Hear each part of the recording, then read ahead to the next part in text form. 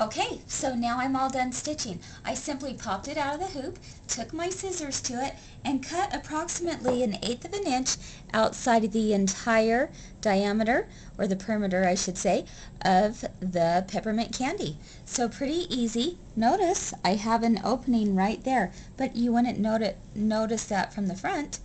But that's where my sucker is going to go. I also took some red ribbon and tied bows around each of the little candy ends. Stick my sucker Tell them what in there. kind of sucker that is. Dum Dum sucker. Dum Dum. And there we go. Voila. It's all done. How cute. Pretty easy.